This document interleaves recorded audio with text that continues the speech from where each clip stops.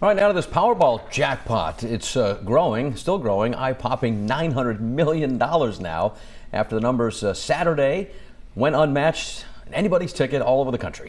Folks across the country no doubt trying their luck again before tonight's drawing. 12 News reporter Jake Coulter joins us live in studio to break down the numbers and our odds of winning.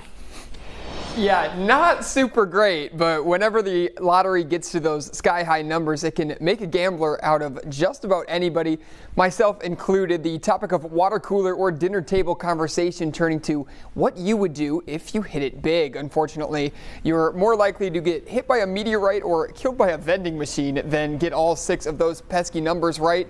The chances of winning the Powerball, according to their website, the odds are in 1 in almost 300 million, but that does not stop millions from trying their luck at the Powerball every year. In an interview last year, Harvard University statistics lecturer Dr. Mark Glickman said you should go into it assuming you won't win since the odds are so stacked against you. The chance of even winning $4 by playing is still pretty small. So, you should have an attitude going into playing Powerball with the expectation that you're not going to win very much and you're just doing it for fun.